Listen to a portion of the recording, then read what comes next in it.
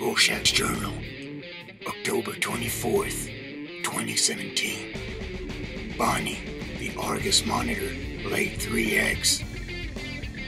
2 of these eggs perished, but 1 eventually developed into a fully formed embryo.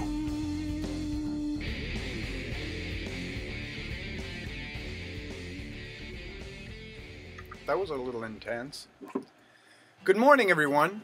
Today, I'm going to talk about the newly hatched Nemo. He is a Varanus Panoptes Horni. In this episode, I'm going to talk about the incubation time, the incubation method. I'm also going to talk about my crappy homemade incubator. I'm Marty, and you're watching 221B Reptiles. Thank you for being a friend. Travel down the road, back again. Your heart is true. You're a pal and a confidant. And if you threw a party, invited everyone you knew, you would see the biggest gift would be from me, and the card attached would say thank you for being a friend.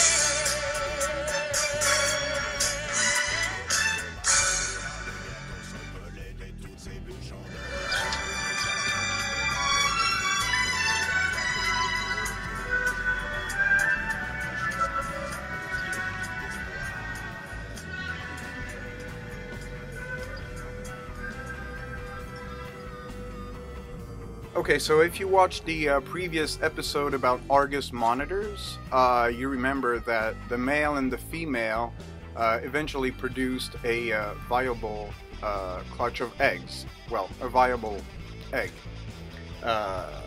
This egg eventually hatched. Nemo was born a couple of weeks ago after 203 days of incubation. Nemo, YouTube, Nemo. The egg hatched naturally, without any help or assistance. Needless to say, that was a very intense moment for everyone in this house.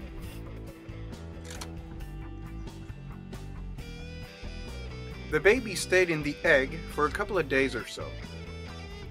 Once the baby emerged out of the egg, I left it in the incubator for a few more days.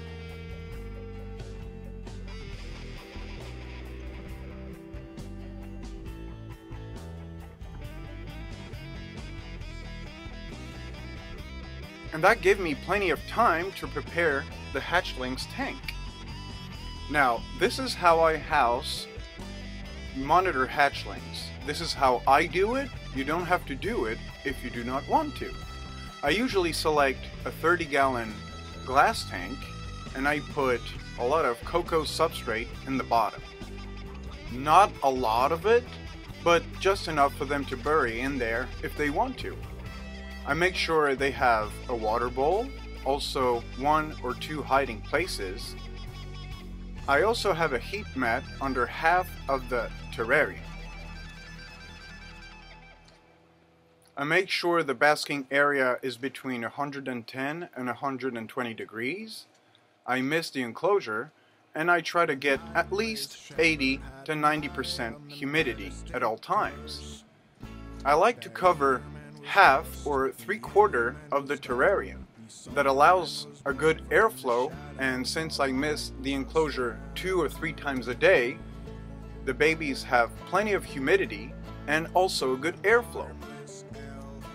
When reptiles hatch, it usually takes them 5 to 7 days before accepting any food. And that is because they have yolk present in their bodies. Nemo ate his first meal at 4 days old. So proud! He also pooped a day later. Let me show you my crappy homemade incubator. A transparent plastic container is sitting on a thick blanket. It is filled with about 5 inches of water. there is a water heater resting on the bottom of this container. I use 2 bricks, an egg crate to create a shelf. The eggs will incubate in the sim containers. I originally set the heater to 86 degrees, and after monitoring the temperature of the egg was actually incubating at 84 degrees. A month later, I bumped the temperature up to 85 degrees inside the container, so I actually turned the heater up to 87 degrees. A month later, I turn up the heater up to 88 degrees to have 87 degrees in the egg container. Eventually, I turn up the temperature up to 89 degrees to have 88 degrees inside the container. I candle the egg every couple of months or so to check the viability of the egg. Around 200 days after the incubation period started, I decided to candle the egg one more time, and I didn't see anything move through the egg.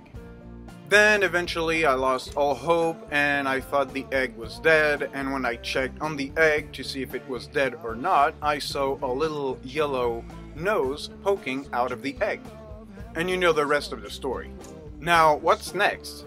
I'm planning to grow this little Nemo, who may be a female or a male, I don't know yet, but if it's a male, I will breed it to one of the other 2 little monitors that I just acquired. The 2 young monitors that I acquired about 6 months ago are, I hope, females. If in fact these animals turn to be males and I'm looking for new animals or a new female, I will definitely contact Burl, the breeder.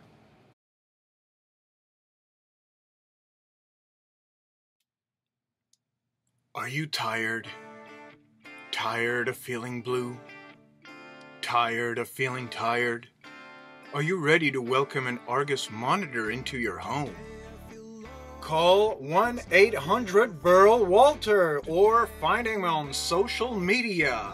This professional breeder provides some of the finest specimens in America. Professional packaging, professional shipping, customer service, available 36 hours a day and 8 days a week. Attention! You may develop side effects like developing carpenter skills. You may become more active due to the water changes and regular maintenance, and you may also fall in love with this wonderful species. So Clyde, Nemo's father, is doing great, and like I said, if one of the 2 younger animals are actually females, I will eventually breed them to Clyde, because they are from 2 different lines, from separate parents, because the breeder keeps track and has multiple pairs, and they are unrelated. Now, if you've got any questions or recommendations, feel free to send an email, a fax, or send your carrier pigeon, and I will reply as soon as possible. Subscribe to this channel, leave a comment, a good comment or a bad comment, and I will see you very soon for another episode of